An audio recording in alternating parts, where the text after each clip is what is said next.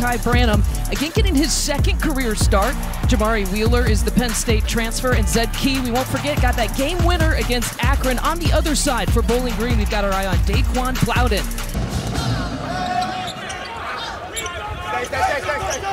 Arms thought about it, and they work it around. That time, Wheeler got a chance, and he sinks it from the corner. There's possession here for the Falcons. Out to E.J. Liddell, and that's one way that he has kind of stretched out his game, especially this year. He's gotten better and better from three-point territory in his career. Well, yes, that's going to be a big storyline. I think people thought that Ohio State could maybe make that dark horse jump because he was going to be a big part. Jamari Wheeler knocked down the three, but there was a point in time where I would just kind of raise my eyebrows at a guy, let's say like Joey Brunk, who's in his third school in his career. But you're right, this is the transfer era. They're trying to heat him up and taking his ball. Trey Diggs leaves it short, and a hustle points there for Brenton Mills for his first two. It's amazing. For 5 shooting start, though, from three-point territory here for the Falcons. Pump fake for Wheeler. He's had a good start. The tip is there for Key. And that's what he needs to do. Down the left side and challenged nicely by Zed Key. Shooter cap! On the push, transition look, and the flush with some authority for Eugene Brown, shooter the third. Did not score against Niagara. How about Meechie Johnson setting the table, and Eugene Brown hammering it.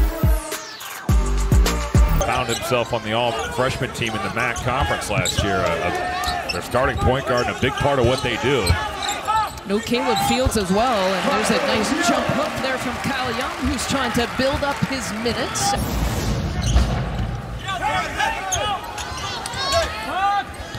Deep triple try for Arms. Makes it look easy from back there. Sit down, me, Billy. And a 20-4 advantage here for the Buckeyes. Good cut.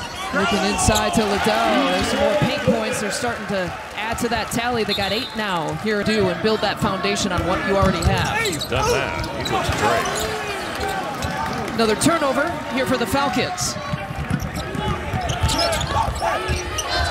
Johnson Jr., that hesitation, beautifully done for 2. Boy, Joey Brunk ran the floor so hard and then just cleared the way. We have 21 here to start, including Plowden. Again, their leading scorer, a guy who averages about 16, still scoreless here in this first half.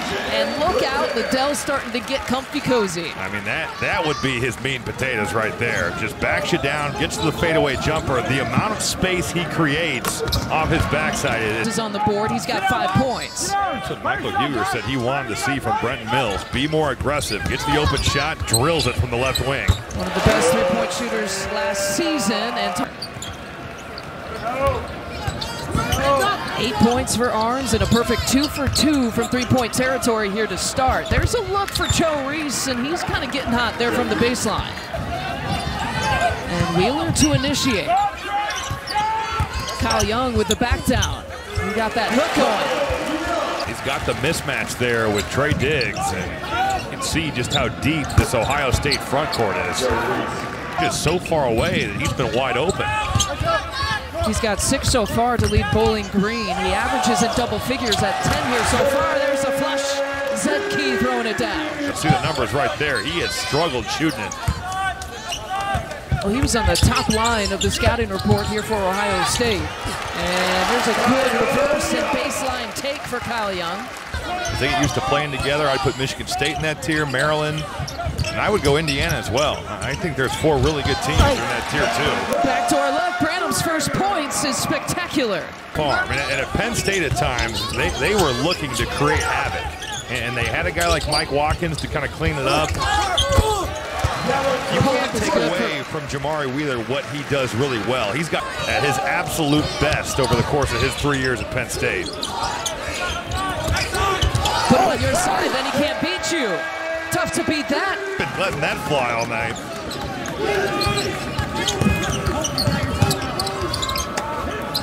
Corner look for Diggs. State team that averages in double figures here this year, right behind E.J. Liddell.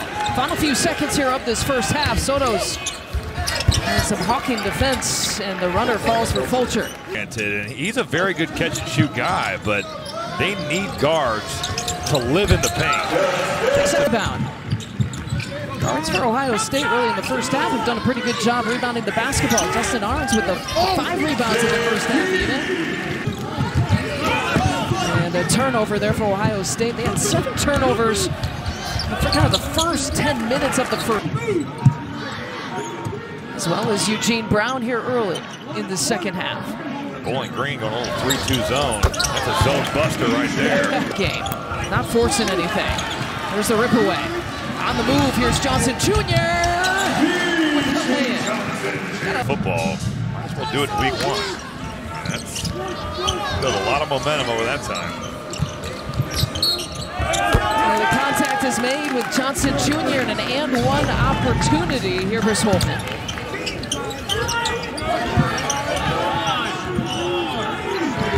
Two on the shot clock, and they follow for another dunk for the Buckeyes.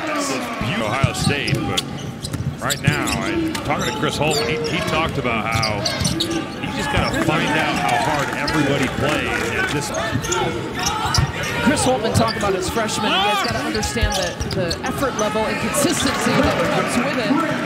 I mean, I think tonight he is taking the lead of getting some dribble penetration, making plays for other people. But he thought by the end of the year it could be Malachi Branham, and that would be a welcome addition. The okay, and 22 now in circulation again for the freshman. There's an open look there for those. That's his first three-point make for 7 points here tonight. Ohio State is carving up this 3-2 zone. And they're moving the basketball, finding shooters, finding people at the rim. Shooting.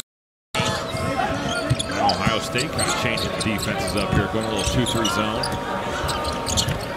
A little pull from distance. Points a game. He's come in, he's been aggressive, he's gotten to the rim, and right there, sticking a 3. He's above that average right now with 8 points. Mr. TikTok. Different steal. Where you have players like a Jamari Wheeler, who's played at Penn State for 4 years, and now he plays for Ohio State. Did you have a team like that when you were playing in the conference? It was against the rules. You couldn't transfer. I'd be banned from West Lafayette forever. I guess they're lucky that the Penn State-Ohio State basketball rivalry isn't what the football one is. You mentioned no Caden Matheny, also no Caleb Fields. He actually hasn't played at all this year, but was a full-time starter, at least 25 starts in 3 seasons. A little bit. They've gotten whatever they've wanted. 11 turnovers here for the game for the Buckeyes, trying to muscle his way in. For 3 years at Old Dominion. Alley-oop and the touch for Brown. Wisely cut right to that front of the rim. Ohio State's got some good production off the bench as well.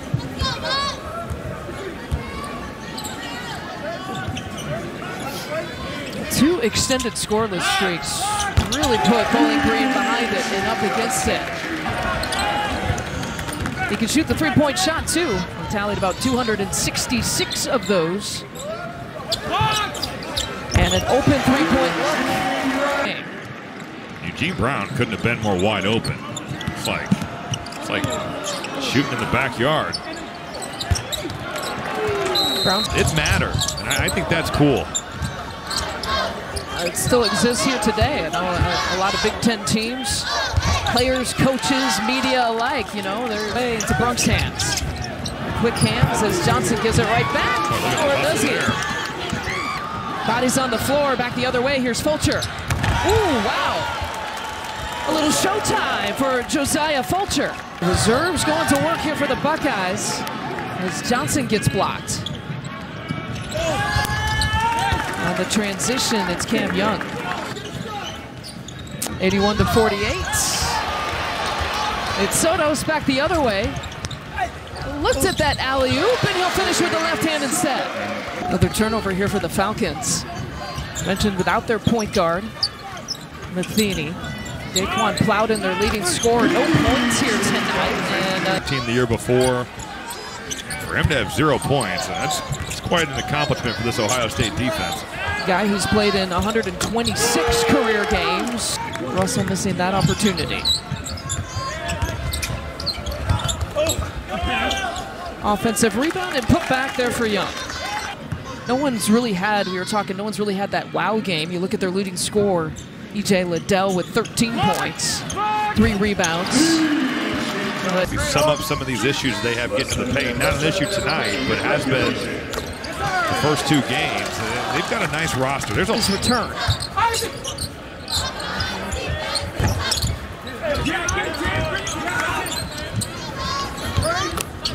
It's Turner.